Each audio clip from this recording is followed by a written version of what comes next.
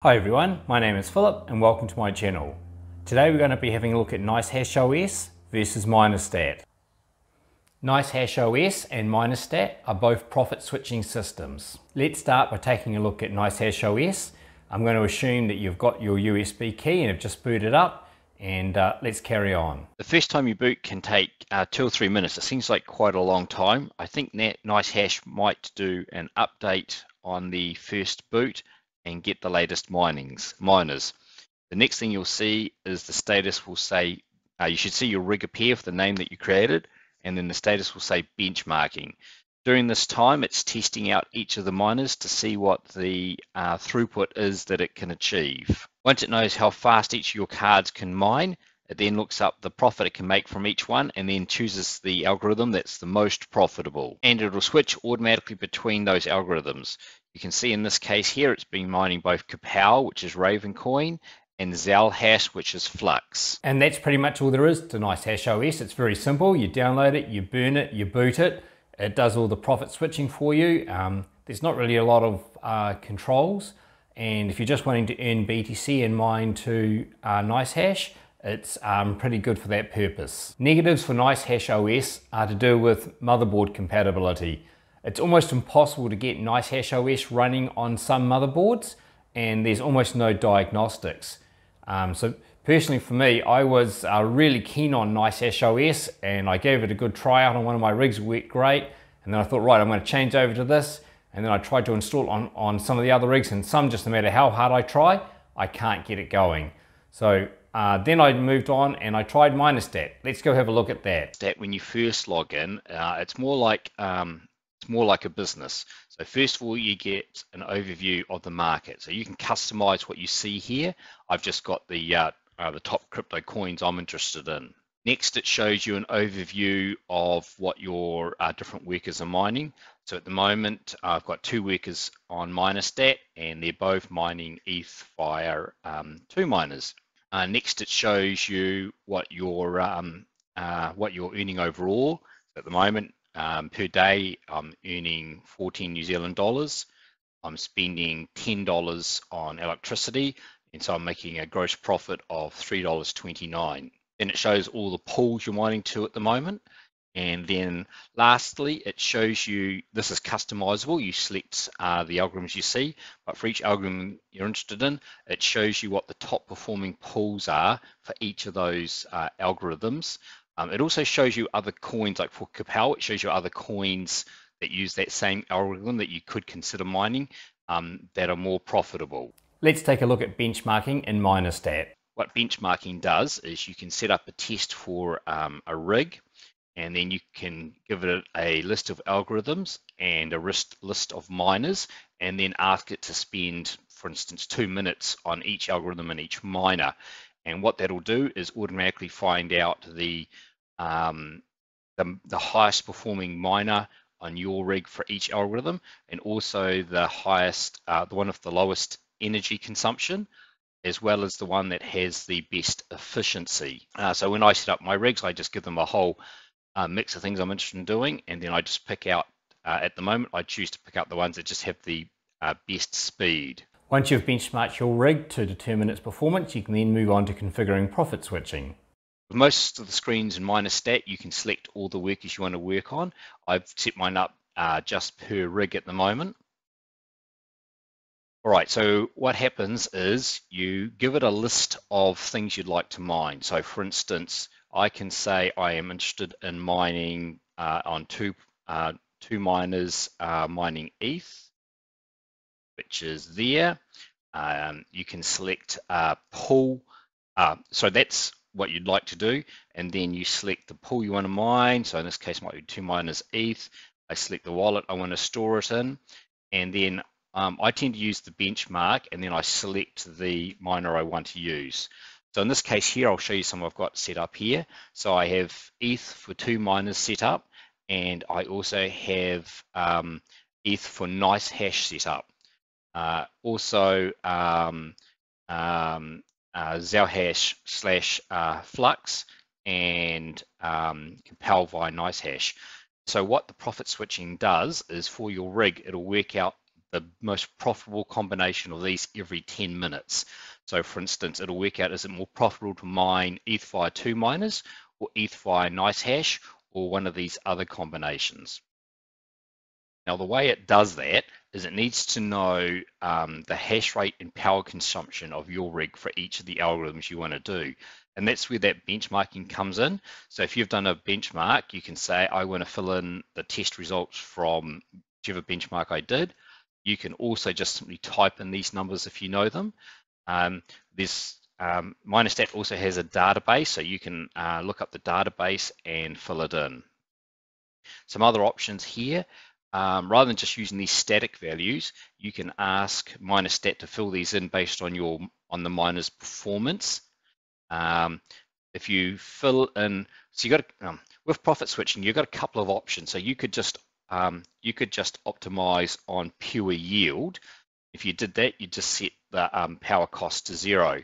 If you're interested in optimizing on gross profit, so profit after your power costs, then you fill in the electricity costs. Now this says how different these have to be before it'll consider switching. So it's currently set to 1%. So let's say it was mining on 2 miners, and then NiceHash was 0.5% more profitable. It wouldn't switch in that case till it hit 1. So you can set this to be any number you want, and then this is the minimum amount of time it can mine on one of your combinations before it'll consider switching. So you want to make sure these aren't too low. So let's say you set it down to the minimum of every 10 minutes. So what happens is at the end of 10 minutes, if it found one of the other combinations was more profitable, it would simply switch to it. But your miners would have a whole lot of, your workers would have a whole lot of in-flight calculations they were already doing. And those results will get biffed away. They are like invalid shares. So you don't want to be biffing away work too frequently. So you want to mine for a reasonable period of time to keep it efficient. Oh, one other thing I forgot to mention is for each algorithm you're profit switching, you can also have a overclocking profile per algorithm.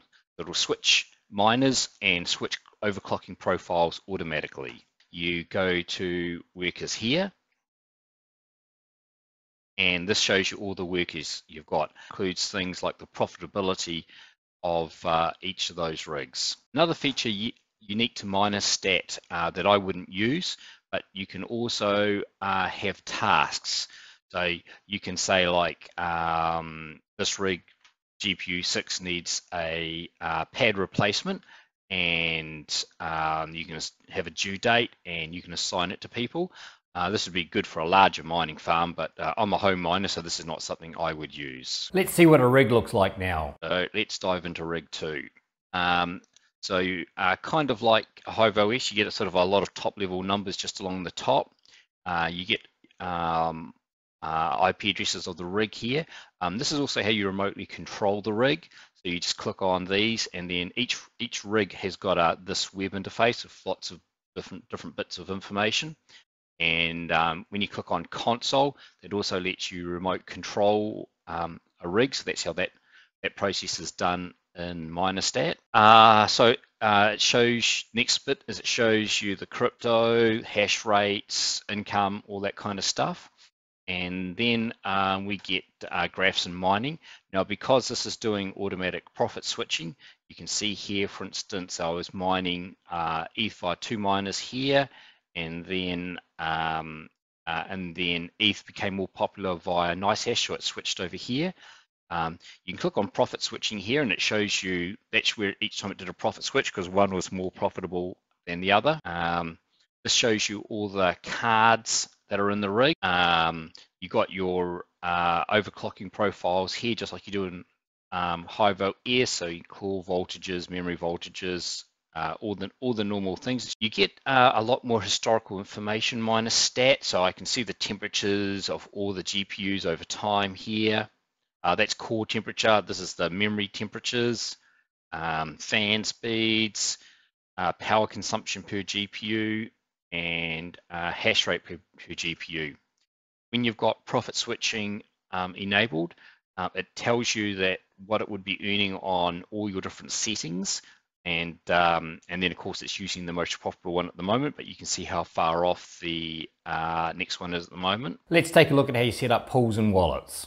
So in Minerstat, you go to address editor, go to wallets, and you add a wallet. Let's take a look at how you actually configure a rig to mine something. So you can just say, I want to configure, and you can tick, if you tick multiple rigs, the configuration will be done on multiple rigs. So let's just do one rig here. So you can come in here, you can associate an overclocking profile, a profit switching profile. You can, if you're not doing profit switching, you can assign a default miner here, and then you can come down and give it a default coin to mine, a default pool, and a default wallet. Fill in electricity costs. Now we all know that GPUs don't report, a lot of GPUs don't report the actual power they're being used, plus you got the motherboard power consumption. So this lets you correct the power consumption being reported to Minerstat. So in this case, I have to add 108 watts onto the actual reported numbers to get the correct information. Earnings deduction percent. So if you have other costs and you know and you're losing, let's say 3% for something, you can fill that in. You can set up some warning temperatures for hot, very hot. Number of devices is optional, but if you set it, that means there should be, in this case, 2 GPUs in this rig. And you can create automation rules to do something if the number of GPUs you've said should be in the rig don't match how many are actually in the rig. In Minerstat, it has this concept of automation. So you can create rules to do all sorts of things. So here's some example rules I've created. I've said if a GPU error is reported, and that means on any worker is more than 10, then power cycle that whole rig. Usually that means you're getting a crashing GPU or something. So if we get more than 10 errors, it's 10 errors in 10 minutes, then power cycle it. This one says that if a GPU goes idle, so idle is when the hash rate goes to 0, and this means on any rig, and it stays idle for 10 minutes, then reboot the whole machine. Let's take a look at our fan control options. The places you can set this in Minerstat, but one way is if you go to clock tune, you choose one of your existing settings you've done, and then down the bottom you can either use a static fan control like in Hive OS, or you can say auto fan controls, where you set a minimum speed, a maximum speed, and then a target temperature you'd like to use. Let's take a look at some of the general rig control options. In Minerstat, these controls are all along the top here. So that's your options to stop or reboot, stop mining, that's a quick reboot machine. You can restart just the mining software. Tasks show you jobs that you've created for it. That's your overclocking settings. I haven't used that button before. Diagnostics runs basic diagnostics on the rig, and last activity shows you events that have happened. Now when there's been errors, it also captures the log from the actual miner, so you can just go straight to this. So there was a mining error here, so you can just go straight to it and see what was logged for that specific error. Some things I haven't shown you yet is the Minerstat control room. I haven't really had much of a play for this, but what this can do is if you've got a large farm, you can mimic the shelving you've got and where all the rigs are, and then what it can do is produce heat maps and show you hotspots in your mining facility or hotspots on shelves. Let's take a look at what kind of alerting options we have. The alerting is quite good. So you can come in here and there are lots and lots of alerts that you can click on and set criteria, and then have it email you or send Telegram messages. So that's the NiceHash OS versus Minerstat comparison. NiceHash is quite good if you just only want BTC and you're happy to only mine against NiceHash. It's very simple. There's not really much to show you about how it runs or how to set it up. The biggest downside is you may not be able to get it running on your rig. It just simply doesn't really work, and there's very few diagnostics. NiceHash OS is a bit like Minerstat, but with 99% of the features missing. Minerstat also offers profit switching. It's got really good compatibility with all the motherboards and gives you extensive controls over all aspects of mining. I hope that comparison was useful. I'm going to leave some videos around my head of other things that you might find of interest.